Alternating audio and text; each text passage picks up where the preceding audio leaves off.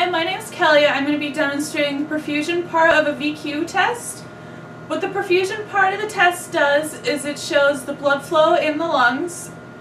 This is compared to the ventilation portion of the test, which shows the airflow. The doctor looks at both of these images and compares them to see if there might be a pulmonary embolism, and if they think so, it also gives them an anatomic region of where the embolism might be. I have my patient Jake here, who has just completed his ventilation portion of the test. So now we'll move right into the perfusion. As you can see, the patient is still supine. You want them to be laying down while you give them the injection. It's a small amount of a radioactive tracer. It's actually very small particles, so you want to make sure and agitate the syringe before you inject it. You'll inject it through a butterfly needle or an existing IV line in the arm or hand, whatever's accessible. After the patient is injected, you can move right into the imaging portion of the test. To get a good view of the lungs, you will want the patient's arms out of the way. Will you please raise your arms? Get them in a position where it will be comfortable for them to hold their arms like this for about 15 minutes.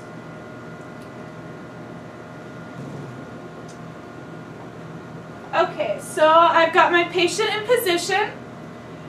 This is a little bit easier than the ventilation portion because they are already injected. You will be able to see their lungs on the screen. So on your P-scope, you just want to make sure that you have all of the lungs included in your field of view. You don't want to cut off the top or the bottom or either side. Now the first picture we take is of the front and the back. So you want to get the camera heads as close as you can to get a real good picture.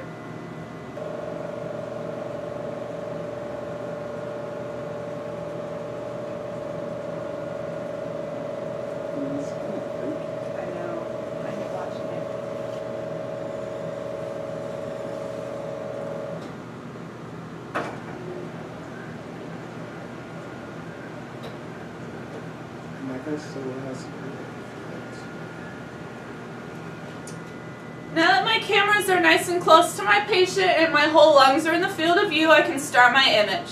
This image will run for about 5 minutes, maybe less.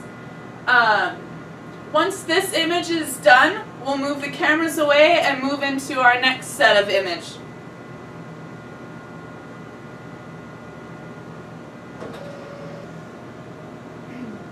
Now that I've moved the camera heads away from the patient, I can now turn it to our next position where we will look from the side, from the front side of one lung and from the back side of the other.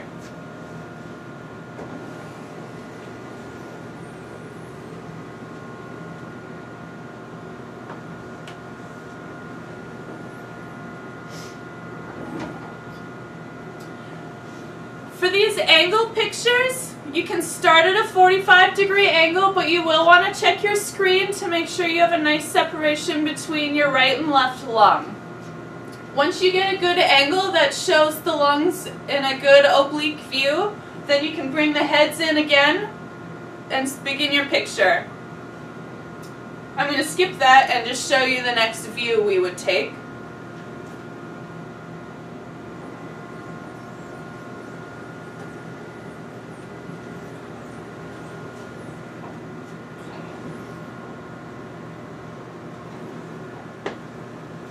So if we go a little more around the circle, now we can take lateral pictures of the lungs.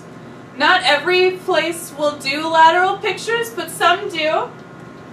And again, you would move the camera heads in close to the patient and hit start.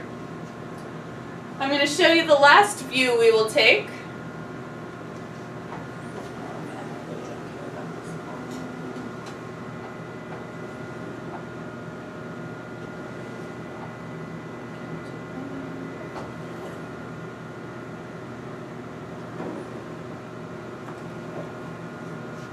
And this would be our last view, taking an oblique picture of the front of the other lung and of the back of the other lung that we missed.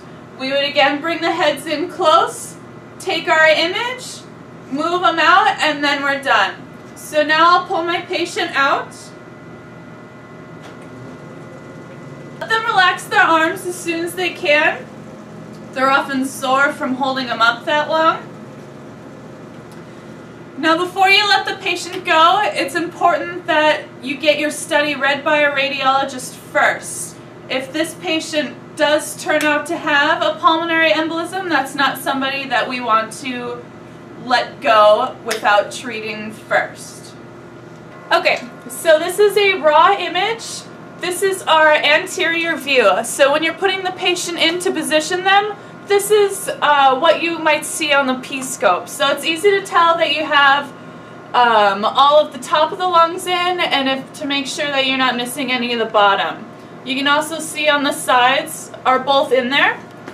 Now we'll have an image like this for each view we took. We had 4 positions, but we were taking 2 pictures each. So we really have 8 images that look like this. To present them to the doctor, you put them together on a screen and you do some labeling. You label the views.